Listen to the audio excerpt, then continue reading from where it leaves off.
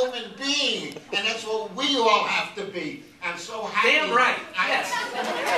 Well, thank you. General Grant, thank you. Occupy Wall Street. Wall Street, absolutely. All over now. I mean, it's almost like an epidemic. Excuse me. But the point is that we have to reform the United States. Right. Okay. You know what? That's great. No, and the one thing I have to say is, you know, Melville was at a low ebb when he went out. The economy was in a terrible shape. He goes out because he has no other opportunities, and you know, for Melville, this created all the experiences that would be so profoundly important to his fiction. So, yes. I had two questions. One is, what do you think of John Huston's film adaptation?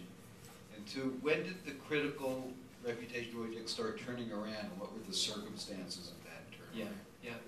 Well, John Huston's film is great. I mean, it's Moby Dick has to be the hardest film, hardest story to make a film, because the white whale doesn't appear to the very end. You know, it's, you know, the Jaws, they move it up a little bit, but it's a real challenge as a filmmaker. And what I really like about the Huston, well, the Ray Bradbury script is great. And I based Mayflower on Martian Chronicles,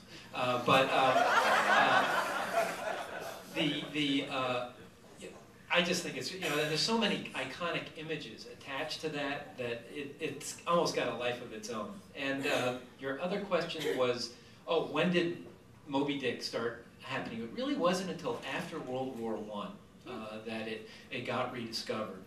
And you very quickly, and it's interesting, even Hemingway, as a kid, as a high school student, is aware of Moby Dick.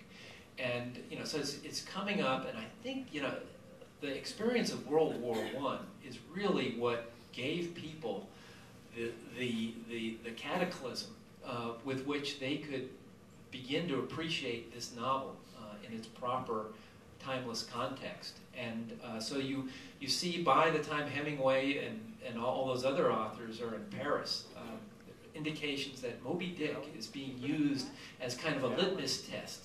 You know, if you've got the goods, you like Moby Dick. Faulkner talks about in the late 20s, says, you know, if there's one novel I wish I had written that I haven't written, it's Moby Dick. And I was just, when I was on book tour with Last Stand, I was down in Oxford, Mississippi, and was reading Moby Dick in anticipation of writing this, and went to see Faulkner's home down there. And it's pretty much left the way it was the day he died. And there in the living room is a Rockwell Kent Ahab. And so, you know, clearly that generation embraced it. By the centennial of the novel in 1951, it was recognized worldwide as a true classic. And it's part of the landscape from here on in. Yes? Hi. I haven't read Moby Dick yet. I very rarely read introductions anymore to books until after I've read the book. Is this something you recommend? Before, during, after, or doesn't it matter? You know, I think you should read it. You know, I think, yeah, the whale attacks the ship and it sinks. So I actually got a piece of hate mail. I wrote an introduction to the Penguin edition of Moby Dick, and I got a letter from someone's accusing, how could you tell me the ship was going to sink? And I thought, oh well, okay. but yeah, so if you're not worried about that, hopefully we'll provide you with reasons to return to it. But really, with this book, all I want you to do is to read Moby Dick. If you just read 2 sentences of this, then pick up Moby Dick, this is successful. That's what I'm trying to do. Shall we take a couple more questions? Sure. Right here. Oh, sorry. Yeah.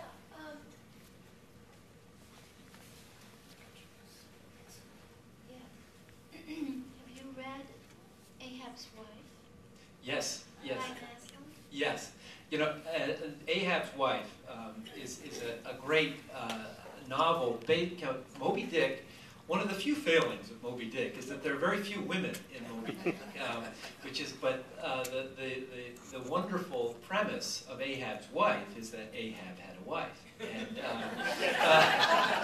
and Gina, that novel recreates, is a wonderful other angle, feminist angle almost on Nantucket at that time, and that's sort of the other story that's only hinted at here, but the whole cultural support system that whaling had on Nantucket, and it was in many ways the women that made it work, and so that's a wonderful offshoot from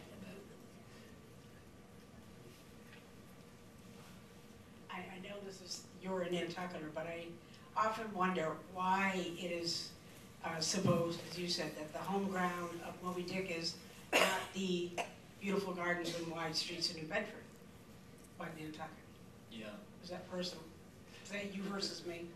Are you from New Bedford? Yeah. Hey, really like your sweatshirt. You can buy one on Wednesday. I know you're going to the museum. Yeah, I'm going to New Bedford, so this is good. A good warm up. I got to get defensive. Figure out how to say that.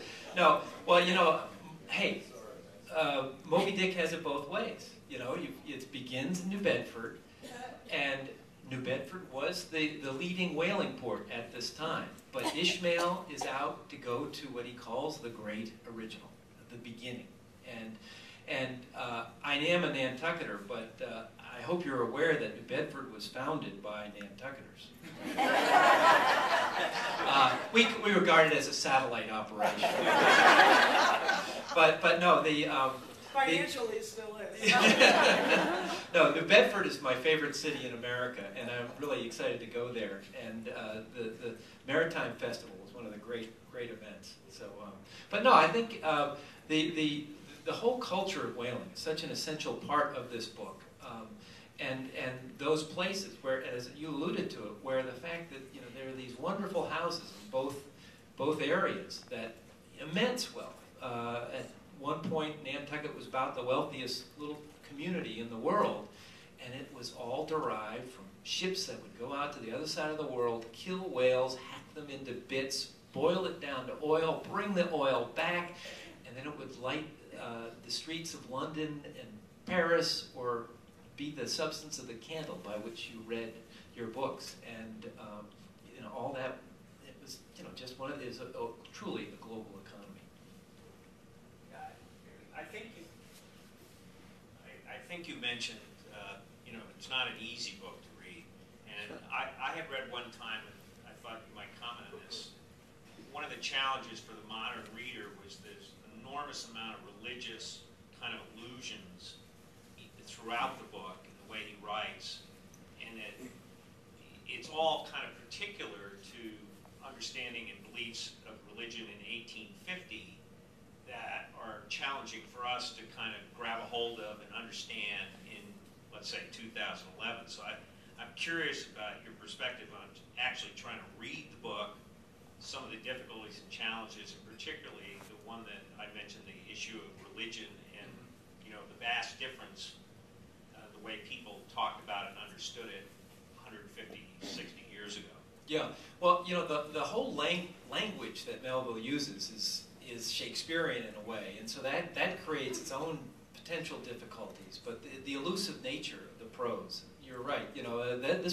Melville wrote at a time where people had vast swatches of the Bible memorized and attending sermons sometime twice a Sunday, in which these kinds of things were driven in them. So things that would be clearly something that his audience would have gotten are not necessarily obvious to a 21st century readership. But that said, I think he has latched onto a plot line and a mythic landscape that gives you enough to sort of get these things resonating in their own way.